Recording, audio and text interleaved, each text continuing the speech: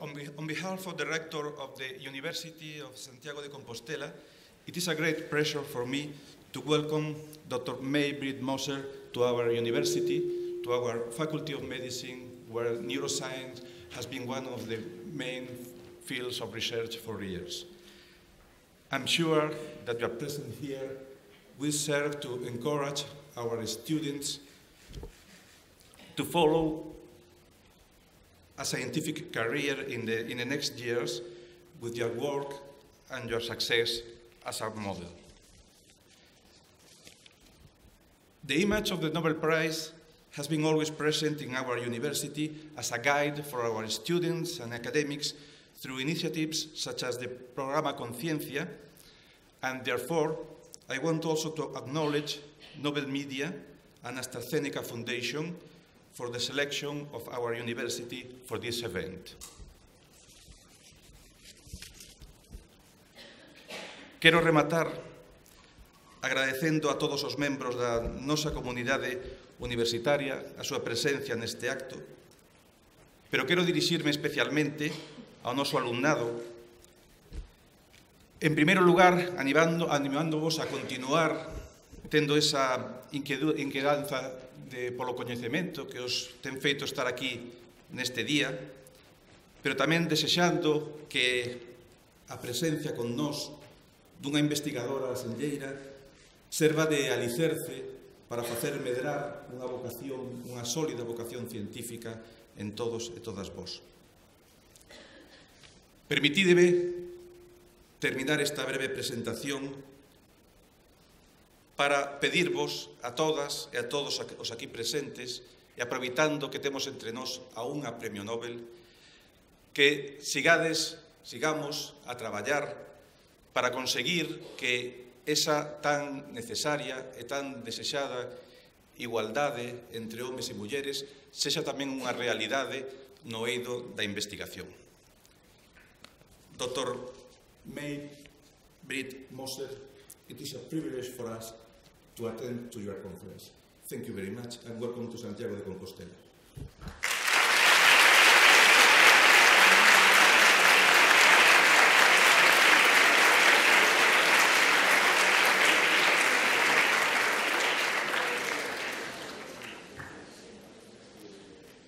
Good morning, everybody. My name is Adam Smith from Nobel Media, which is the media arm of the Nobel Foundation based in Stockholm, Sweden. On behalf of all of the Nobel organizations, I'd like to welcome you to this morning's lecture, which, as you'll see from your programs, is part of the Nobel Prize Inspiration Initiative. The initiative is a collaboration between Nobel and Astrazeneca designed to take Nobel laureates around the world to meet the next generation of scientists. And here you are. We've been running this for 8 years. We've run 24 events on 5 continents, but we've never been to Santiago de Compostela before. And I'm really delighted to be here, and I'd like to thank the University of Santiago de Compostela and Vice Rector Victor Arce for welcoming us so nicely. Thank you very much indeed.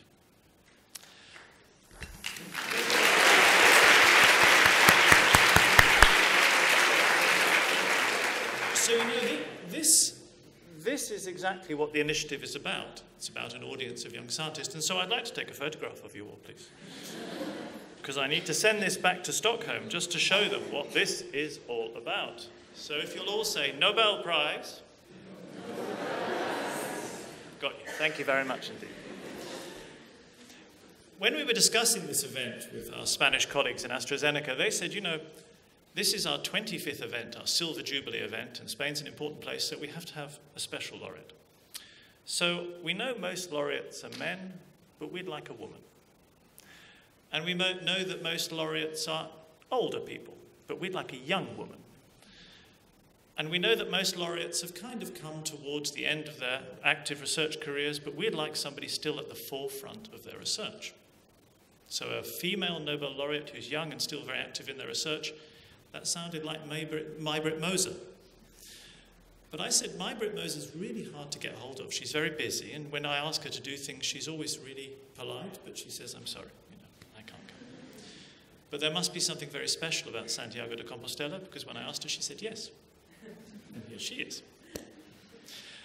I like to think about these lectures as being a way of reminding everyone how exciting it is to do science, because when you become a scientist, you're thrilled, and then the troubles of science, the troubles with your experiments, the trouble with funding, the trouble with how to get a job, sometimes weigh you down.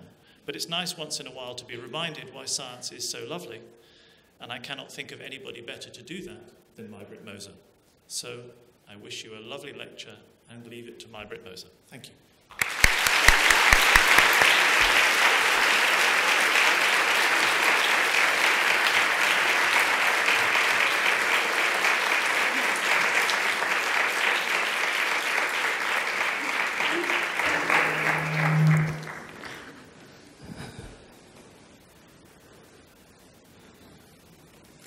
Hello. Thank you so much for inviting me, and thank you to Adam and your Nobel initiative and Astrazeneca for paying, and to the university here in Santiago, Compostela. I've been met here in Spain with so warm-hearted people, and I think even though I haven't been that many times to Spain, I think that is what you logged on, Adam, when you asked me, are you willing to join me to Spain? And then, yes, of course. I want to go to Spain. And I want to meet the young students in Spain and their supervisors. So the title of my talk today is Space, Time and Memory in the brain. So what I would just like you to do today is just to join me on a travel into the brain. And then let's explore how it looks like.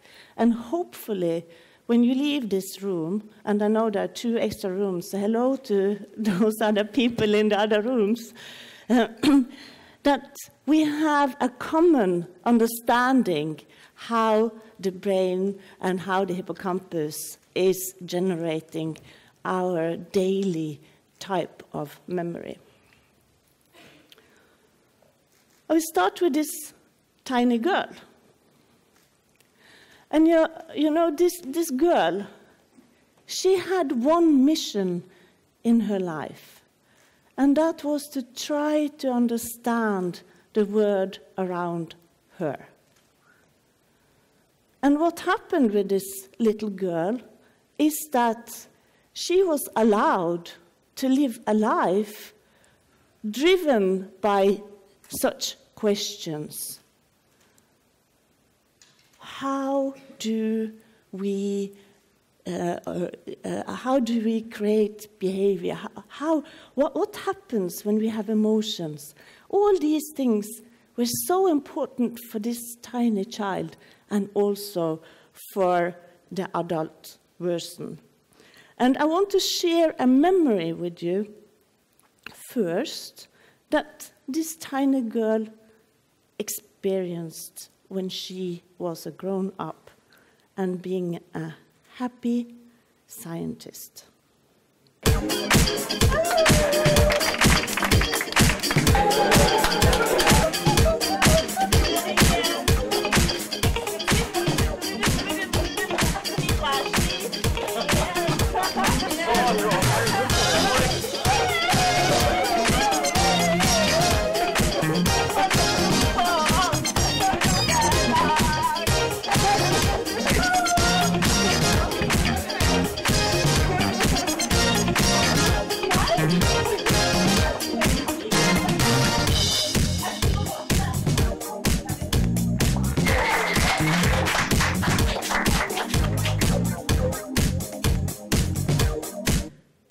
So you are allowed to laugh.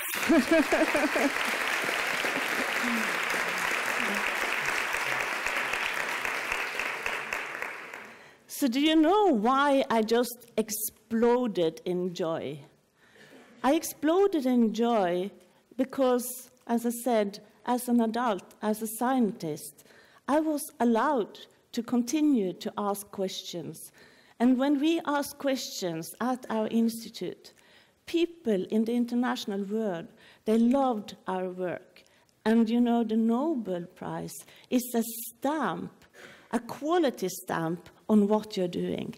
And that is what we are aiming for, getting these quality stamps, either by ourselves, because we are proud of what we are doing, or from others, or maybe both.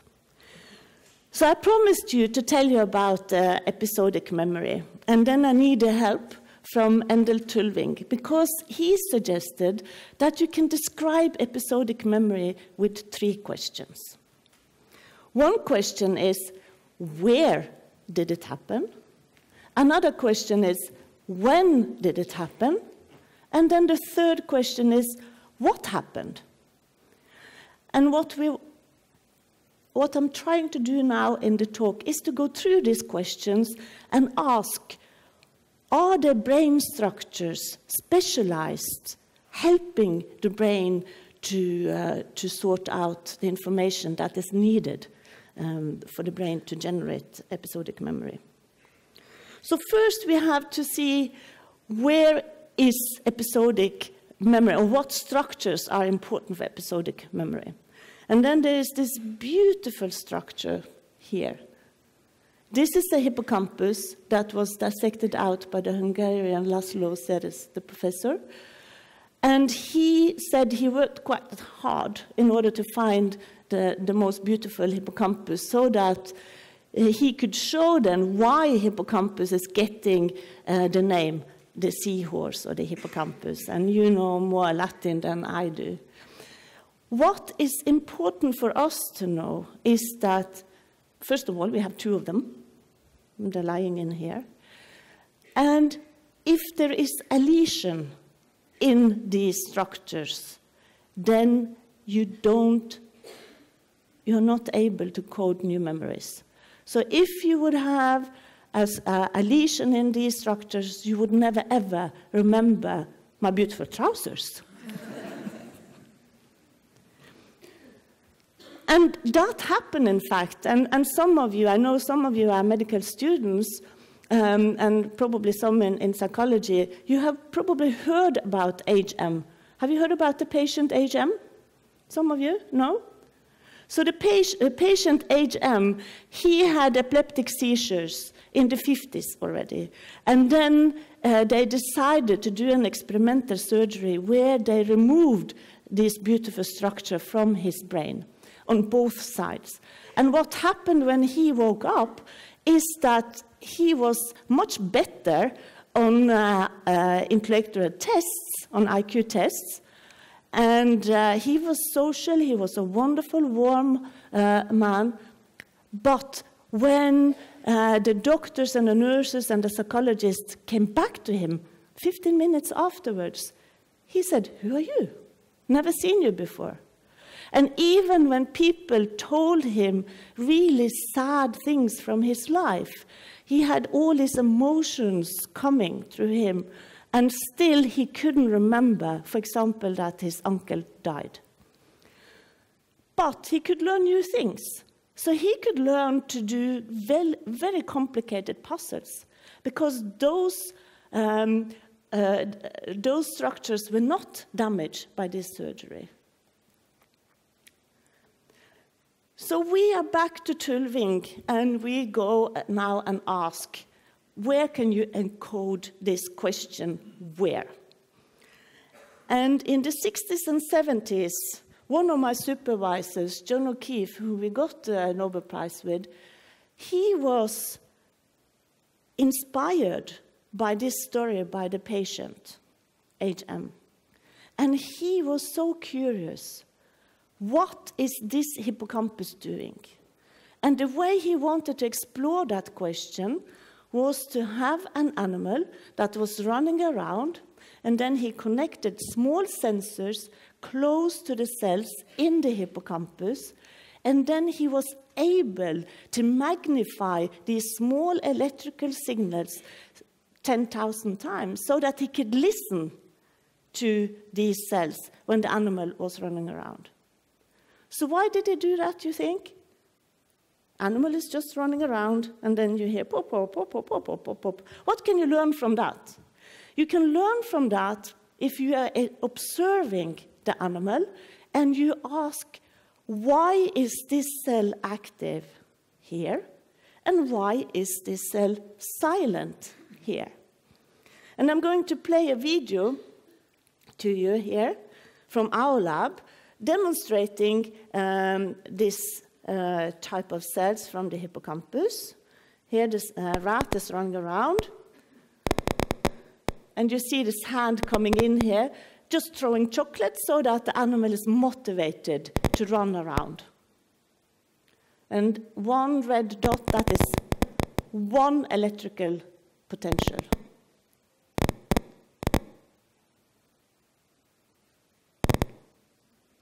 And do you see that this rat is so happy to get the chocolate? So the rat is running everywhere. And the rat is doing exactly the same things in all places.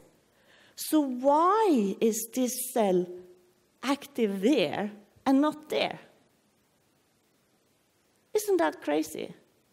And what is even more crazy that John O'Keefe learned when he was sitting there observing this rat and then listening, that was when he listened to another cell. That cell could be active in this corner. A third cell could be active here. And then he made color plots like you see here. So this means just that the cell is silent, and this is where the cell is very active. And you know what? So in the States, then Bruce McNaughton and his student, they recorded more than 100 cells at the same time from such rats. And they showed that if you record this for some 10, 15 minutes, then you can predict where the animal is in the environment with a precision of only 5 centimeters of error. Isn't that amazing? So just to listen to these cells, you know where the rat is. Isn't that scary? But it's fun too. So in 1995, I was a PhD student, and I just defended my thesis together with 5 others. And this is my ex-husband, May-Britt Moser, and still my dearest colleague. And our daughter here. We have 2 daughters. And here are our censor or examinators. And this is my supervisor, Per Andersen. So one of the examiners, that was John O'Keefe. So that meant that we got a contact that was important for us. Because we asked Per Andersen if he could arrange so that we could go to John and learn from John to record such cells in the hippocampus. So we brought our 2 children to London and spent the summer with John O'Keefe, and we learned how to record place cells. Then, I'm not going to tell the story because that is also a strange story, how we got our lab in Norway half a year after our PhD defense. But I can tell you what questions we brought with us when we came to Trondheim and set up our lab. So we started out by asking this question that I already asked. Why are these cells in the hippocampus active in these different places? So we first asked, is it so that in order to get the place cell from this structure, which is the hippocampus in a rodent, and here you have removed the cortex that is just above the hippocampus, that's a beautiful sausage structure. Have you seen it? You haven't seen it? It's so beautiful. And when you then slice this hippocampus, you open up, and then you see the different cell types in this structure. And what is so typical with hippocampus is that the information flow is coming from the entorhinal cortex back here, going into the hippocampus, through the dentate, through CA3, up to C1, and then out again. So there is a loop within the hippocampus. So our question was then, do you need this loop in order to see these place cells in CA1, or can you skip the loop? If you can skip the loop, then either C1 is generating these place signals itself, or the information is coming from outside. So we had this fantastic student in the lab. He was first a psychology student, and then he decided to do medicine while he did his PhD in our lab. And his fingers were golden. He could do surgeries that were just so excellent. So he was able to either use a tiny, tiny knife, and this structure is only, you see, this is the scale, 10 millimeters long. So he had a tiny knife, and he cut this path. And he also made ibotenic acid lesion for those of you as specialists. But the aim here was to block this information in this loop. So when he did that, then we asked, are we still able to see place signals in C1 of hippocampus? Can you vote? How many of you think that we still would see some place signals in the hippocampus? None? One. Good. We need some diversity. So you're right. So after this information loop was cut, there were still place cells recorded from this structure in the hippocampus. So this is 1, 2, 3, 4, 5, 6, 7 from one rat at the same time, and we had several rats with showing this.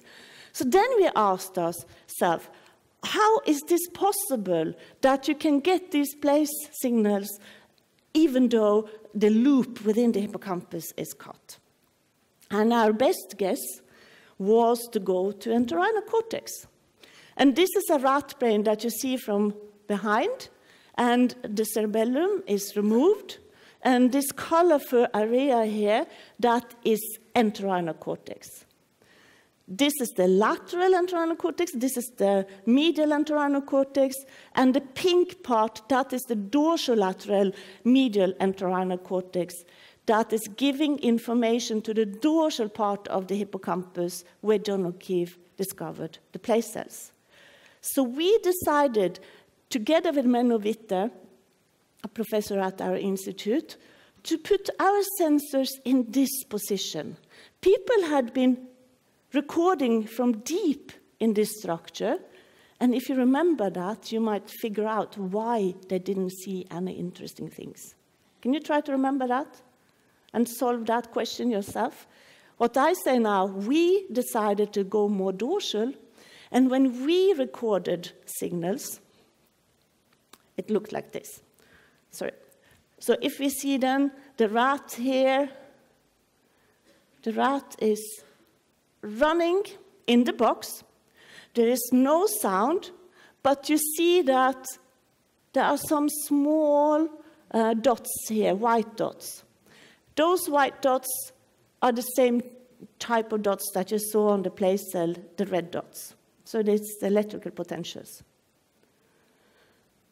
So if you had been sitting there like John O'Keefe did and observing this pattern, what would you conclude? Noise. Nothing interesting. Would you say that? So maybe the other scientists were right, that there is nothing interesting. Should we give up? What happened? Oh, we didn't give up because we had very happy animals that were interested in covering the whole environment if they got chocolate. And if you do that, and we also moved the animals to a big environment, and here you see one of the cells that we recorded together with this couple here, Marianne Fyn and Torkel Hafting. She was a PhD student in our lab, and he was a technician. So this is the black traces, that is the trace of the animal, and then these dots you now know, that is the electrical potential of the cell. Do you like this pattern? It's not too bad. It's quite regular, isn't it? A hexagon. And what do you do with hexagons? You can fill them with equilateral triangles. So you can tile your bathroom with these beautiful cells. And remember, this is biology. This is not mathematics. This is not physics. It's biology. It's generated by cells very, very deep in the brain. And how is that possible? I'm going to give you the answer quite soon. But before, I want to tell you another thing about these grid cells that we think is the metric in the brain, a 2D metric. And that is a phenomenon that if you think of, you can paint a balloon with these fields, and if you blow up the balloon, then you see the fields are expanding and the distance between the fields are expanding. And that is exactly what happens when you go down into the structure, dorsal, and then more and more ventral. This is one cell, and you see that the distance here is quite small, and the fields are small, and then it's increasing and increasing. So the scale, the resolution is worse, more ventral. So what happens then? I told you to remember why the other people didn't find what we found. Why do you think? Because they recorded down here, and they had a tiny box, 1 by 1 meter box that the rat was running in. So if this cell has now a 1 meter field, and you put a box around here, it's just a mess. So when you go deeper in the entorhinal cortex or more ventral, you need a much bigger box. So we use box of 2 meters in size and so on to record the bigger cells. And we even, that I haven't told you. I'm sorry I didn't show you that video, I didn't bring it. But we even had an 18-meter linear track in the lab because we were so eager to measure the biggest place field. And in the hippocampus, I think it was up to 10 meters.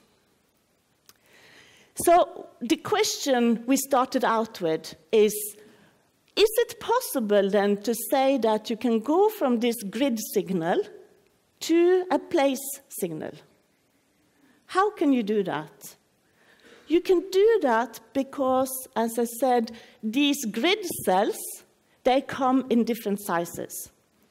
And if you align the grid cells on top of each other with the different sizes, then you see that the bump here in the middle will sum up to be a big bump, but here at the edges, the signal will cancel each other out. So you go from all these grid cells of different sizes to a place cell in the hippocampus. Tick off, first mission fulfilled. Now we got new questions. Because, as I said, this grid cell is so deep in the brain. And then we asked, how is it possible that this cell is so precise? It looks like a coordinate system with perfect XY coordinates. Then we figure out the information that this cell needs is about the direction the animal is moving and also where the animal is heading. So that means that we will have to search for a compass in the brain and for a speedometer. Do you think that's possible? No? Yes. We need strong Italian women to show that, and that's Francesca Sargolini. So she put her electrodes in between these grid cells, and she showed that there are head direction cells. And these cells just work like this, so if the animal is going to west, then this cell is active. And then another cell will select another position to be, or a direction to be active. These cells were discovered in another structure before by Jim Rank and Taube, but hadn't been shown in adrenal cortex before. So then we have the directional input to the grid cells. But what about the speedometer? Are there cells in our brain that is measuring how fast we are walking or running? And how can you study that question?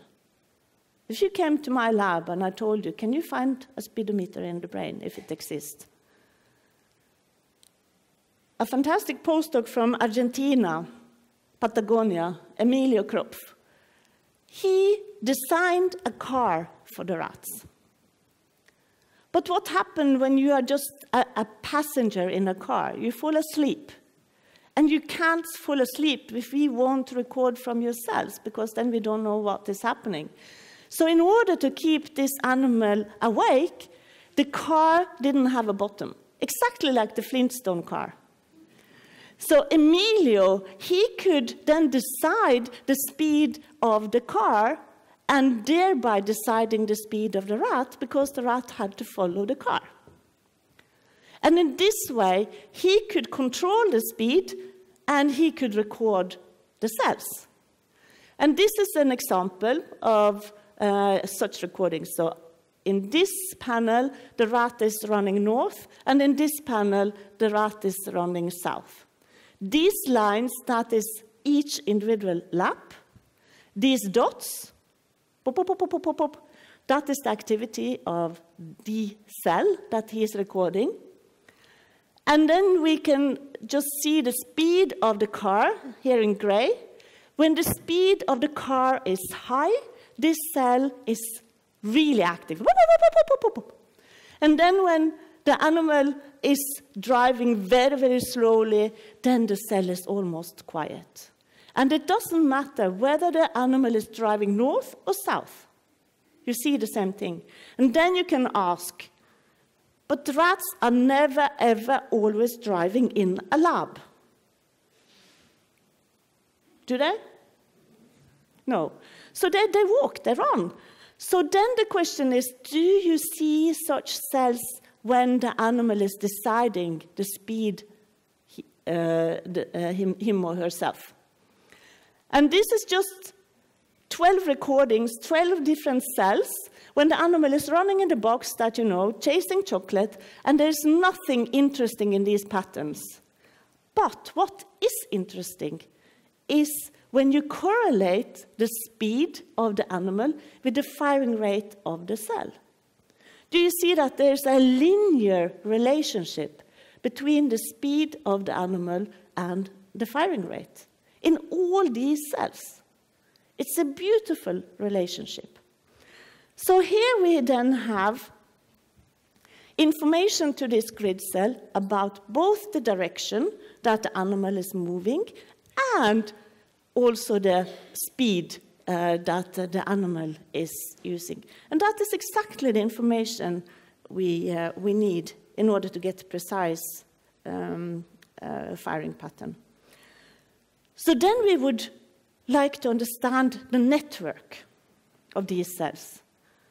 And you know about the excitatory cells and the inhibitory cells.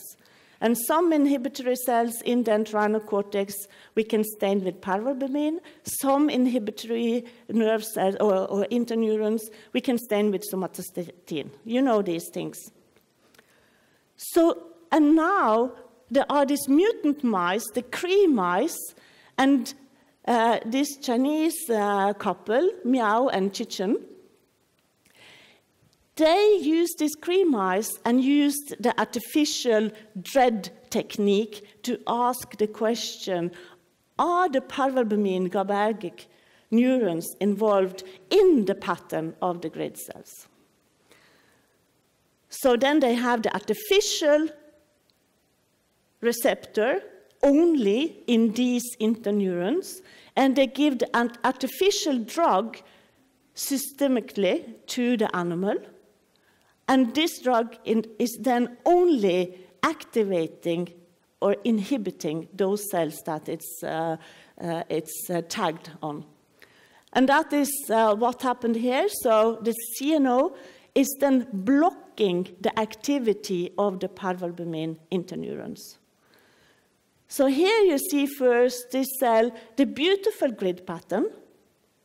But when this artificial drug is activating these artificial receptors and blocking the activity of the parvalbumin cells, you see that there's nothing that looks like a grid pattern anymore.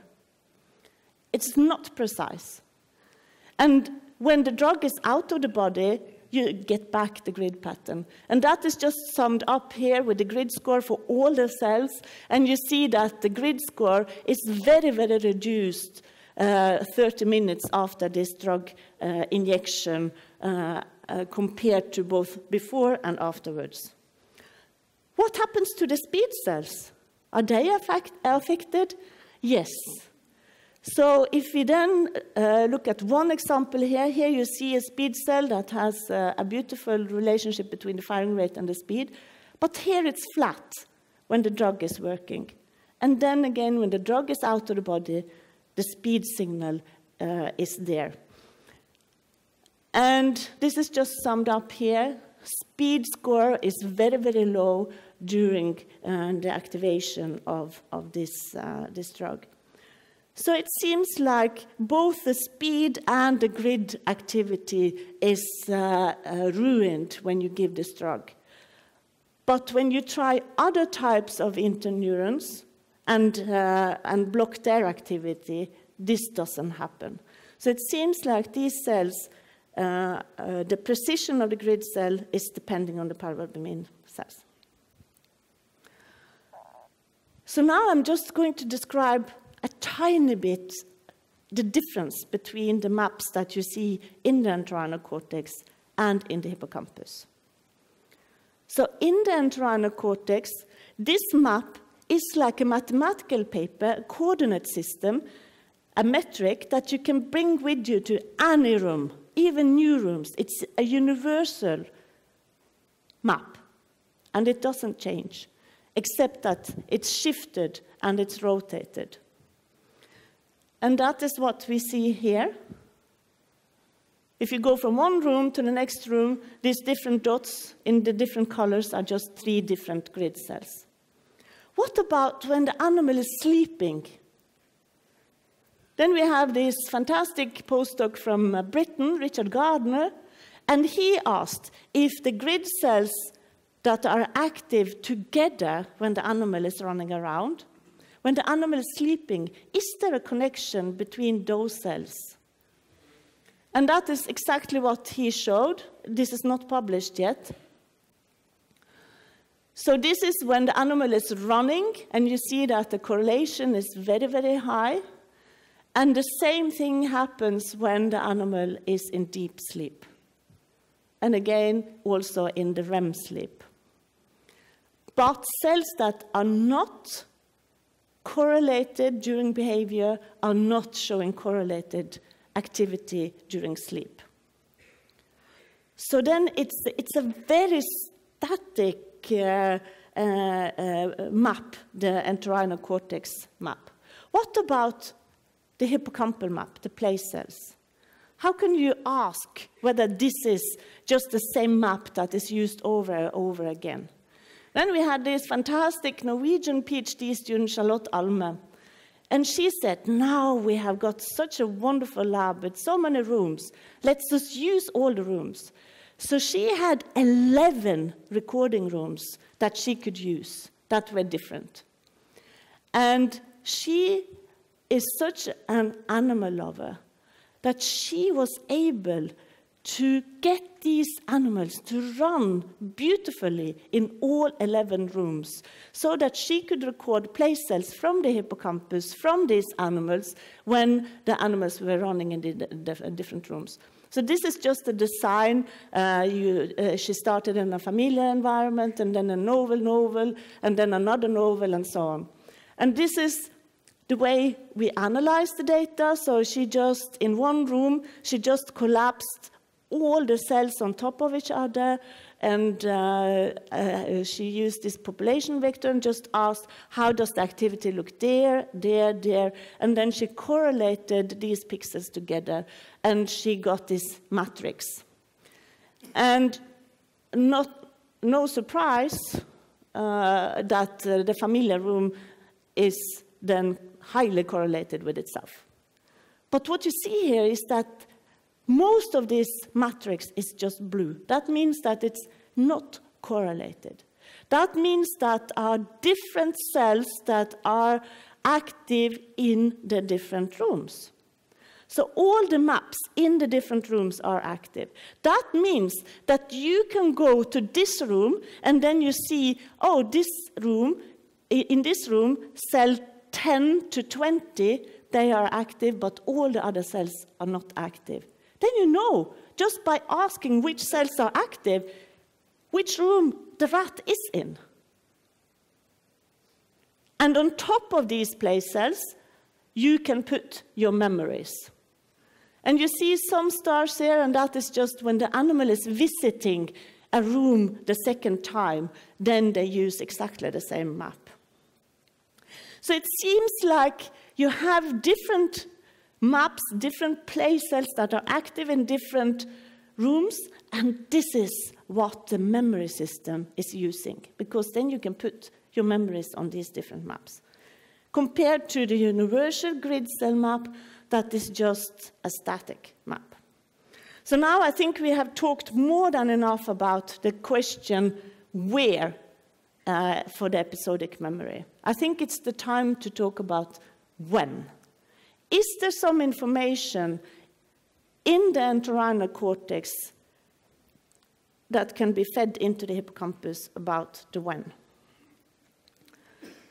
And this is a story about, I almost said my boy, because he came to the lab from Washington, 18 years old. So he was a bit older than my oldest daughter. And I said, no way that you can work in my lab because you are too young. And then I tested him, and he was just so brilliant. And then in one summer, he did more work than the postdoc that worked on that project. So he was just exceptional. He also started to record from the sister area of the medial entorhinal cortex, the lateral entorhinal cortex. And he really wanted to understand what are these cells doing. And he recorded and he recorded. But we were just so confused, because what he showed was that there is not a pattern that looks normal. It's not stable. And you know, when you record these cells, like Charlotte did in the different rooms, then it should be stable. And it was not stable here. And we decided that we had to test these cells in a quite extensive experiment, where it was in the same room, it was in the same box, but the walls of the box were changed. So either it was a white wall or a black wall. And then in between these exposures, black, white, white, black, then the animal was allowed to be in this pot. And you see, these were 12 recordings, and I'm going to show you an example of some cells, and so that you understand why we're so confused. If we look at this cell, and these are the different boxes, black, white, white, black, black, white, and so on. Then you see that this cell is telling how long time the animal has been in this box. So it's just ramping up the activity. And when it goes to a new box, it's just ramping up the activity. This cell doesn't care about the color of the box. This cell does something completely different. This cell is saying, I start high, but then I'm ramping down the activity throughout all these exposures. This cell is saying, I care about the color of the environment and the time that the animal is spending in the environment. So you see, it starts high and then it falls down, but less in the white box compared to the black box. You see that? Here is a different type of cell, wall color, and then it's reducing its activity throughout all this. So if you had been Albert's boss, how would you respond to such a result?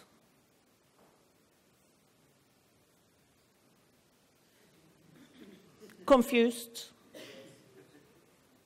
So we were confused for 8 years. And then Albert decided to check with the GLM method, general linear model method, how can you explain the variance that we see in the different tasks? And then he compared with these two structures that we know so well. The C3 cells that Charlotte Alme checked in all these 11 rooms, and also the grid cells in the medial and entorhinal cortex.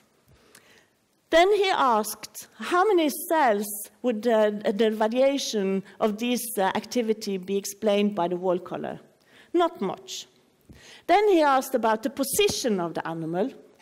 And then, of course, the grid cell says, yes, this is our function, this is our task, we take care of that function. And then when the comparison between the white and the black box and the position, then C3 said, this is my task. Then the lateral entorhinal cortex came on and said, I care about time. So I can separate the black box that was early in the training compared to the black box that is coming later in the training. My function is to be a clock ticking for each episode and give each episode a tag.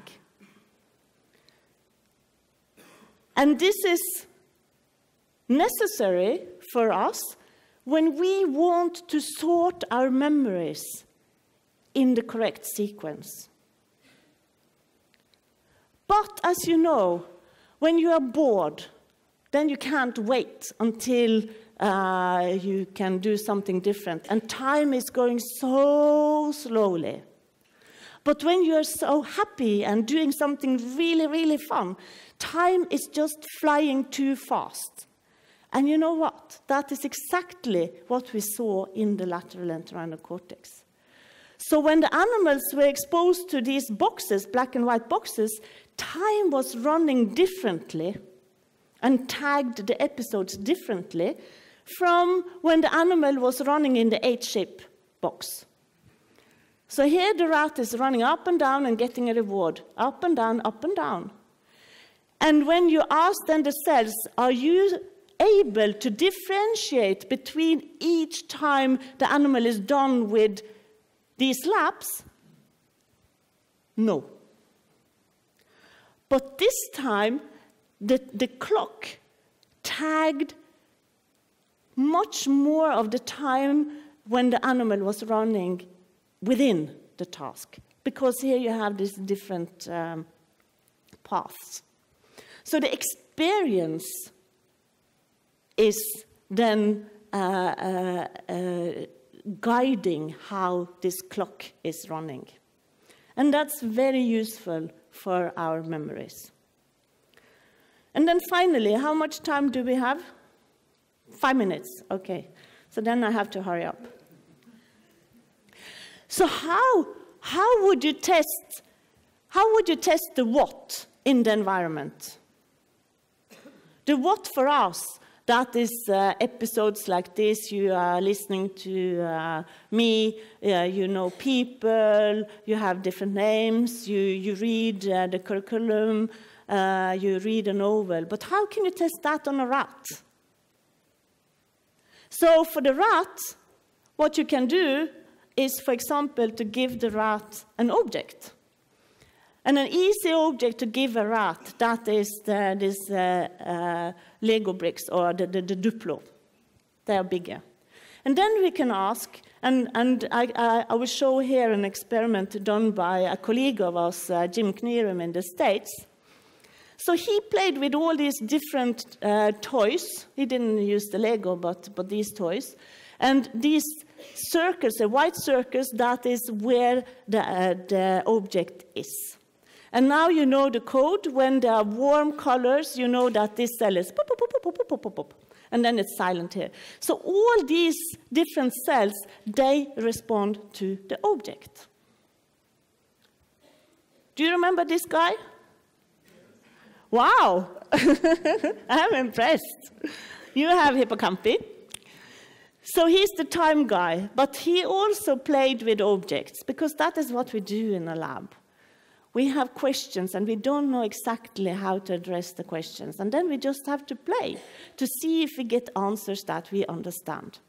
So he played with objects. So he trained his animals with this object, let the object stay here for 14 days. The animal is going back into the animal court and coming back here. Oh, there is my object. Then again and again. And then he removed the object. So it is like Christmas time, and people are sitting at their certain chairs around the table. And if there's one empty chair, you feel it. And this is probably what happens with these cells, that they are active when the object is not there.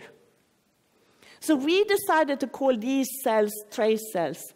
And Albert, he moved this object throughout the whole environment, and he made a grid cell pattern by removing the object, and there's no object there. He cleaned the floor with alcohol, with soap, with everything, and still this cell is saying, the object was there. And I remember that the object had been to these places. No trace, only in the mind of the animal. And finally, how much minutes? Few minutes, maybe 3. So then we have this guy. He's a Norwegian PhD student, and he recorded now in mice, and he didn't record in the lateral entorhinal cortex, but he recorded in the medial entorhinal cortex, where we found the grid cells.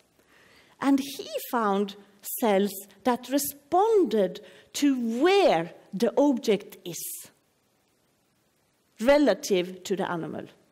So if you record such a type of cell with me, I can show you the pattern. This is the object, this is the firing rate. Then, if this is the object and you record such a cell from me, then this cell is active. When I'm here, even though I don't see the object. But when I'm here, I'm too far away. And when I'm here, I'm at the wrong direction towards the object. If you move the object, you will see the same pattern. If you exchange the object with different objects, you see the same pattern. So now I think I have just a few minutes too. So I don't have time enough then to tell you this story, but as you know, for our memories to work, we need retrieval cues. So space is a very good retrieval cue.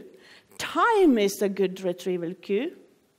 If we say a time that is valuable for you, you might associate a lot of memories around that time.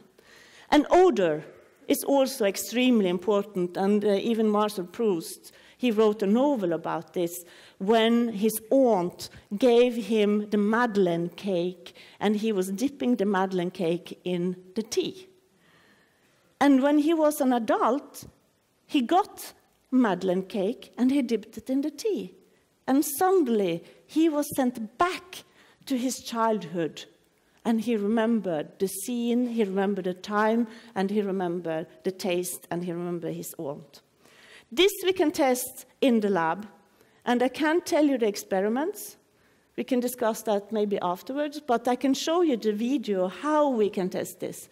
Because we can give them the different odors here, banana and chocolate, And then we can teach Emma that if she is smelling banana, she has to go there. If she is smelling chocolate, she has to go there. Do you believe she can do it? Yeah, you are strong believers in our rats. And you should be, because we have excellent rats. So let's play the video. Chocolate.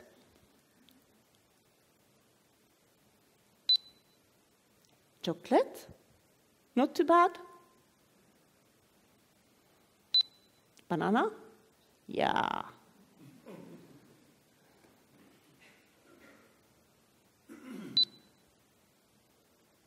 Chocolate. So, you know, even rats do errors sometimes. And if they do errors, they get frustrated, and they don't concentrate, and they sniff too short, and they want to jump out of the whole situation. They want to escape. But then they concentrate again, back to track. And we needed this wonderful behavior, and we needed the errors in order to understand how the association between where and what, the odor and the space, was generated. And then our fantastic Japanese postdoc Kei Igarashi, he had sensors in the lateral entorhinal cortex and in the hippocampus at the same time, follow the animal when Emma was completely naive, she didn't understand how to solve the task, and when Emma could do the task with a 85% correct, and then compare how the maps look like when she was skilled and when she wasn't skilled. And it was beautiful. And I can tell you the story afterwards. So if the map was not there, she couldn't do the task. And you have also had the feeling, I suppose, that your head is empty. And there's no active cells, and then you don't remember. Have you had that feeling? Yeah. Or maybe you are too young. What is important, and now I'm stealing a few minutes from you, but what is important here is that you're young, so you don't have these problems, but by age, some of these cells die, and especially in entorhinal cortex. And when these cells die in the entorhinal cortex, these people get problems to encode new memories, they get problems with spatial navigation, and they get problems with the sequence of events. So this is the group. I've told you about the people involved, and May-Britt Moser is, of course, involved in everything. We have got a lot of funding, and you can read that here. And then since I don't want to spend too much time from your time, I just want to end with a memory from the West Coast.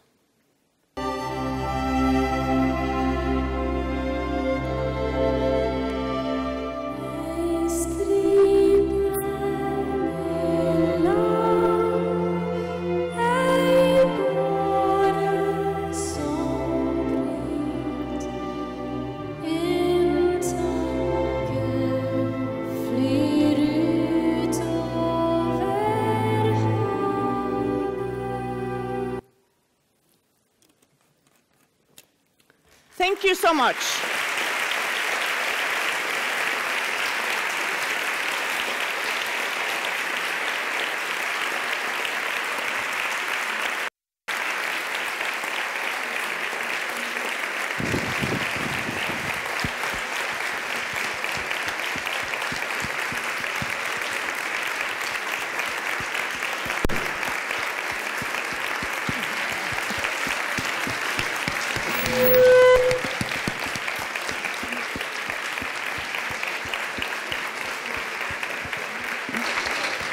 Thank you. Other questions? Professor Moser, can you hear me? Okay. It was an excellent piece of work, but I am as impressed by your work as by your team. It's amazing, all these people you are having in your group, and especially Albert Sau. Mm-hmm. He was 18 years old when he arrived. he made any studies previously of medicine, psychology? So when he came to our lab to work with us in the summers, then he went back to Washington to study physics. Physics. He was a physicist. Yeah. I'm a physicist. Okay. That's a very good background. So then he was headhunted by Stanford. So now he's a postdoc in Stanford. Okay. And we are still collaborating with him. He's just excellent. Well, now we have some time for questions. You have 3 microphones through all the hall, and there is also one microphone on the top. So if you want to make any question, you just raise your hand. In the meantime, I want to make you a question. Some years ago, we had here the visit of Thorsten Wiesel. Oh. He was 4 or 5 times here in this university. And, well, as probably you know, but they don't know, Thorsten Wiesel won the Nobel Prize because he found some structures here that are involved in the visual function. And he detected that this function is created by experience. I mean, this is not an innate function. This is something that you elaborate in your experience. In the case of space and time, are these innate functions, or do you construct them with your experience? It's something like a Kantian question. Exactly. Kant, yeah. So how many of you study philosophy? Some? Yeah, good. So you heard about Kant. And he said that you need this faculty of time and space in order to do like this tiny child that you saw on my first slide, to explore the world. If you don't have these faculties, you can't explore the world. And then your question is just excellent, because then we could go to our animals and ask this question. And of course, since we need animals that behave, we ask the question in a tiny different way than how does it look like when you are just born. So we waited until the animal just opened their eyes. And rats, they typically open their eyes when they are 15 days of age. And then we had a wonderful postdoc in the lab, Ross Langston, and she put the tiny sensors in these baby rats, and they were running around, and then she asked you a question. Are there play cells in these young animals that just open their eyes, and their mission is to explore the world? And what she found was that the play cells were there, but they were not stable. She also decided to explore in the entorhinal cortex. And then she asked, what about the head direction cells? What about the grid cells? Are they there? And at that time, we didn't know about this time, so we haven't done that yet. So that's one of the projects. So for the head direction cells, they were there. The border cells that I haven't told you about, they were there. But the grid cells were not mature yet. So the grid cells, they didn't have this beautiful pattern. It wasn't perfect. You could see some fields, but they were not so regular as the hexagonal pattern that we see in the adult. And that is exciting, because that gives us a window, like Thorsten Wiesel and these people studying the vision, a window where we can ask, is it so that experience might affect the way you navigate? And we are doing those experiments now. So, anyone having a question? There, one. Here. Raise your hand, because otherwise you can... Okay. Can you please stand up? Okay. And say what you are. Are you a faculty or student or? Yes, Medicine degree student. Okay. And we was talking about 2 dimensions movement. What about 3 dimensions movement, like up and down? Thank you for that question. So people have tried to do recordings in rats in a kind of 3D environment, but it has been a bit difficult. So the conclusions we are not so sure of. But then there is a fantastic group in Israel, Nachum Ulanovsky's group, and he is studying bats. And bats, their brains, they look quite similar to the rats. And he started first to record in the hippocampus. And he asked, we see the normal places when the bat is walking around, crawling. Do we see the same type of cells when the animal is flying? And what would be his first challenge? Of course, all these wings and all these electrical problems. But also, as I said, the reason why we have nice data is that we have animals that are able to cover the whole environment. But of course, if you are just walking in a 2D environment, it's so much easier to cover all places in the environment. If you are flying, how can you then map out the whole environment? But these people, they were able to do this for the hippocampus so that they could see the place cells in these bats. And how do you think they look like? Sphere. Oh, okay. So, and then they also tried to do this with the grid cells. But the grid cells, they need even better coverage in order to see them. And the rumor is that they have seen one grid cell that might have a crystal pattern. But more to come. There must be a problem to put a cable because in the case of a rat, you can put a cable, but in the case of a bat, you need a telemetric system. A telemetric system. And they have. And they have. And we are also using a telemetric system now for our rats.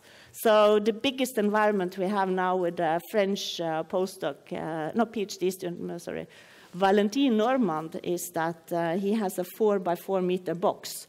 And then, of course, you need a telemetric system because otherwise you can't let the animal run around. More questions? One there. Oh, by the way, he's a journalist. If I may, I'm a journalist. Journalist. Okay. But he's a good journalist. Yeah. We love journalists. Okay, so. I'm wondering, you know, there is why Norway, with a tenth of the population of Spain, has 6 Nobel Prizes in science, while Spain has only 2. And you have I will return the question to this beautiful university.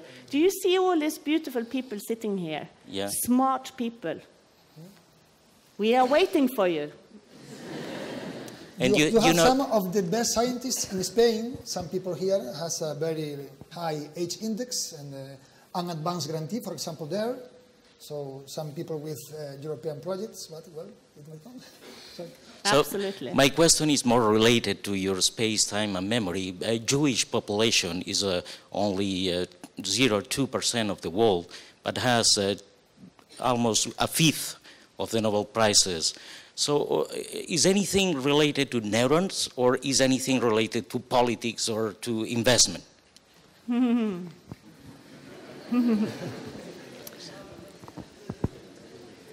So, of course, I'm not educated in politics, so I should be extremely careful. But what I can say helped me was, first of all, my goal was not to get a Nobel Prize. My goal was to understand the world.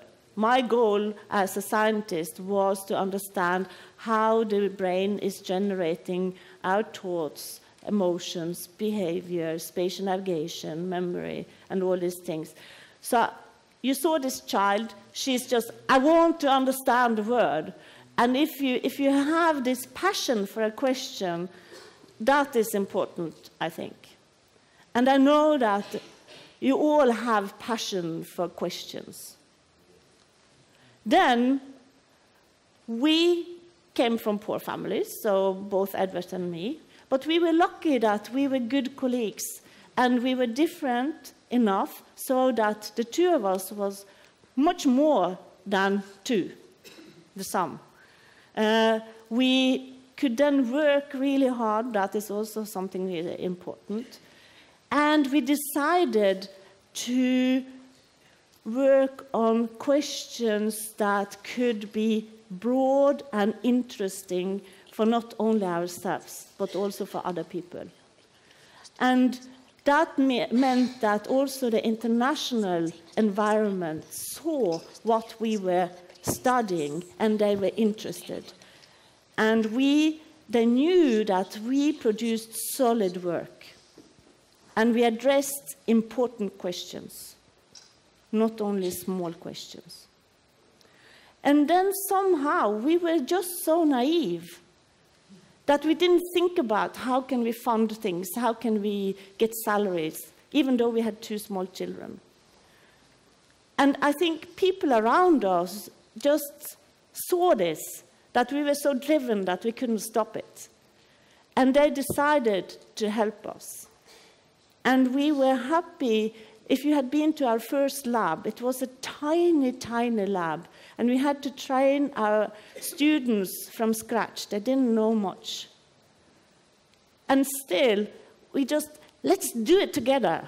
We will understand these questions. And then we also, even though the pressure was tough, publish, publish, publish, we had got a wonderful advice from our supervisor, Per Andersen in Oslo, and he said, just relax. And if you relax, you're more creative, and also include a lot of other cultures and different people. But what he said was, if you are able to produce 1 good quality paper every 5th year, you should be super happy. And you know that is against all politics, because people want to count and say, if you have so and so many papers, then you have success. So we went against this stream because we loved asking these broad questions that we had to work on 5, 6, 7, 8 years before we could publish. I would like to add that 2 months ago we had the visit of Finn Kildahl, another Norwegian, a Nobel Prize in Economy, and he has some activity here in Galicia, some stable activity in Vigo, which is in the south. More questions? There, one. Hello. First of all, I wanted to thank you for coming here to Santiago and sharing your enthusiasm with us. And correct me if I'm wrong, but I learned that trace cells would fire whenever the rat would be at the place of an object that is no longer there, right? Yeah. So I wanted to know how long did it take for the rats to grow an attachment towards that object, and then they would miss it? Oh, thank you for that question. That's a brilliant question. So I started out by showing the first object that he removed. Then he trained the animal for 14 days. And then the next objects that he had removed, they stayed in the room with the animal only for 10 minutes. But the difference between those 2 settings, where the animal had been exposed to the position of the object for 14 days and only for 10 minutes, was that it didn't last long, the trace, when the animal was exposed for a short time. So maybe this means that there is something like an accumulation of charge in the cell, because if there is a dependence on this time, maybe there is something that is accumulating. Any charge in the cell? Or? Yeah, the potential maybe is growing? Thank you for asking that question. So I regret that I didn't spend time on this odor, because then you really see what happens. But I can try to explain it without a figure. So with the odors, that is quite similar to this trace cell activity. What happens is that if we talk about this position and the animal has been trained on this object for over and over again, and you removed the object and then you record, is that there is extensive activity just there. And that means we don't know the mechanism yet, but it could be that interneurons are lowering their firing rate so that the excitation is going up. So we did something similar in the water maze when the animals were swimming. And we showed then when we removed the platform, then there was still activity around and they needed some time. And then the inhibitory system was also going down when the activity went up. But it's a very, very interesting question. One more question. Clara? So I am not a student, but I am not a neuroscience. So maybe you could allow my question. But, you know, I am really astonished about this grid pattern. So rodents are very small animals. So would you hypothesize that in humans the grids are bigger, in elephants are huge grids, and in dinosaurs will be like enormous grid or not? Because hippocampus is quite conservative structure. No, I don't know. Thank you for asking that question. So, of course, when I was a child, I really wanted an elephant. And I didn't get it. So we don't know. But what we do know is that when we compare the grid cell size in a mouse with a rat, that is 10 times bigger than a mouse, then the grid cell doesn't scale up in the rat as we would expect from the size.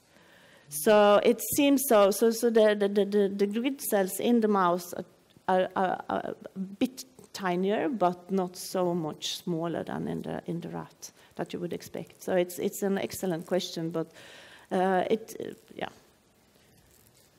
And I have also measured, as you said, they have measured now grid cells in, so we did that in mice and in rats, and then in the bats, and in monkeys, and in animals. No, in humans. No, so we have all, but what the problems by recording this in humans and in monkeys is that they still haven't had chronic implantations so that the humans and the monkey can walk around. So what they have done is that, for example, with the monkey is just watching a movie and different movies, and then you can track the eye position, and then you can ask, is the cell active at different places when the animal is moving its eyes? And then Elizabeth Buffalo, for example, in the States, she showed that there are some grid patterns mapping the metric of the eye movements. And with humans, they did it when they had epileptic patients, and they had to go into their brains and check where the focus of the epileptic seizure is coming from. And then they could also record, and then they could show when the human was sitting there with a laptop in the bed and then doing a virtual reality task, and they saw some grid-like activity. But of course, the activity wasn't as beautiful as you see in the rat because of the testing situation. Well, Raquel is going to kill me, but I want to make a question. Is there any basis for any gender-dependent difference? You didn't say I would kill you. well, you know, this is a widespread thought in some cases that men and women have different abilities. This is something I agree with you. I do. So is there any basis? You are the person to say no to this. I say no. Okay, so but I have to say no as a scientist with a bot. So if you go at least to if we're talking about rats first, if you go to female rats and male rats, you see grid cells, place cells, head direction cells, border cells. They are equally beautiful in the female as in the male. But then you can ask about spatial navigation and the strategies that we use when we navigate.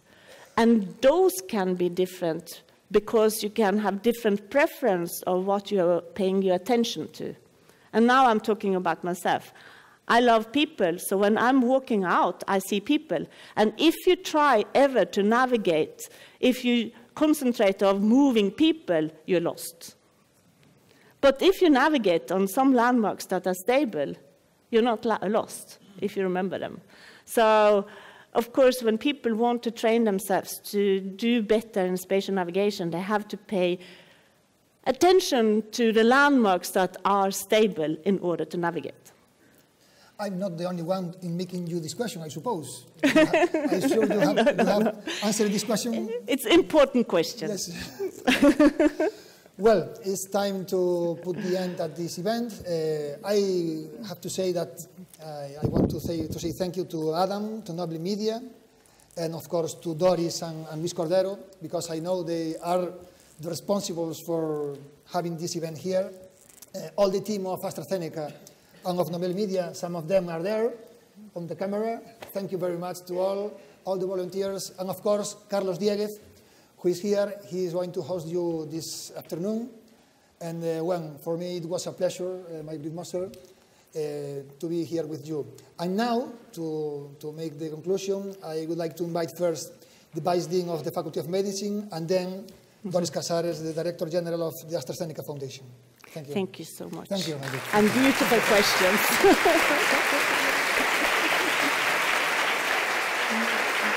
Thank you.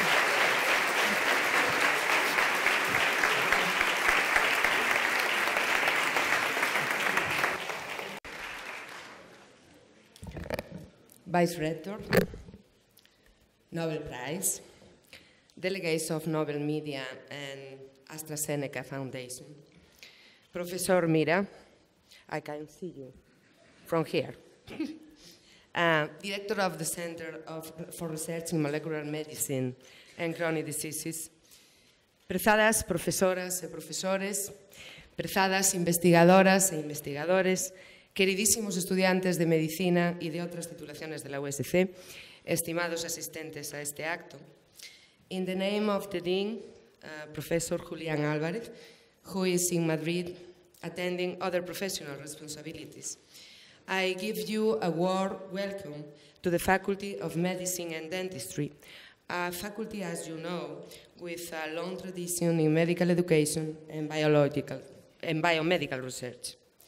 From today, the 27th of September is part of our history because we have the honor to receive the visit of Professor May-Britt Moser, Nobel Prize in Physiology or Medicine.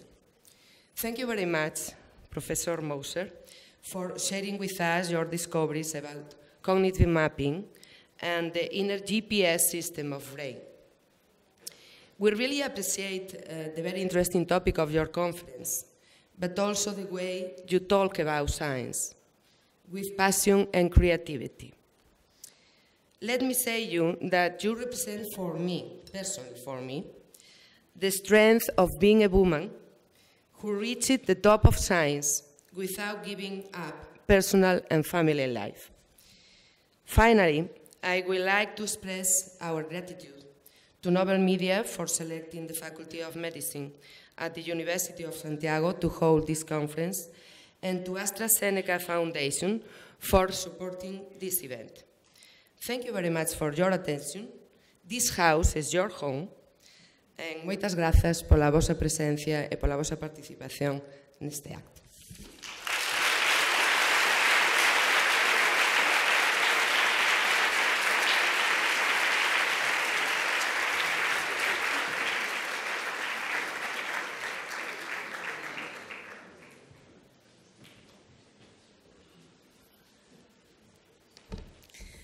Bueno, buenos días, Galicia. Buenos días, Santiago. Good morning, dear May-Britt, dear professor. It is my pleasure on behalf of the Astrazeneca Health Foundation today to welcome you all to my hometown, Galicia. I'm very honored to have you here today, and I would like to start my speech saying thank you, a big thank you. Thank you to all of you that are here today. I also was a student before, so for me it's amazing to be here today and being able to introduce this amazing project for us, for the Foundation Astrazeneca. And thank you very much to Víctor Arce. Thank you, Vice-Rector, for hosting us today. Thank you very much, Vice-Decana, Vice Dean, Ángela Torres, for hosting us today. And thank you very much, Jorge Mira and Carlos Dieguez, for being so supportive and helpful during all these months. This has been a huge work, and I would like also to thank my team, the team of AstraZeneca, Raquel coordinating everything, and all the team behind, all my colleagues from AstraZeneca Health Foundation, and all of you, professors, researchers, scientists, neurologists, everyone who is here today is making this event real and making this event possible. So what I can say is that I have been learning a lot during these inspiring 2 days with Professor Moser, with Adam Smith from Nobel Media, with all the Nobel Media team, and we have learned about space, time, and memory, but you also made me travel back in time, to my young time. And as when we were young, everyone used to collect something. So my main collection was to collect inspiring sentences. And you also remind me of that, because I thought one of my favorite sentences was that time is the space between our memories. So today I would like to say thank you for being this great memory for me. I hope this lasts forever with you, with the faculty, with the University of Santiago, with all the students, and let's hope that this memory lasts with us forever with Professor Moser. And for us from the Health Foundation, from AstraZeneca, it's a pleasure to know and to be with you today and to see how we are supporting science. We are supporting to improve the life of people, of patients, of families, of a lot of persons that are behind the science as well. And if I learned something from you today, is how science can become greater, even more with humanity. So thank you very much today again. And thank you for my colleagues. Thank you, Luis, because you have been there. And this is also a very good model of human colleague in AstraZeneca. Thank you, Raquel, and thank you, all of you. And have a nice day. Thank you.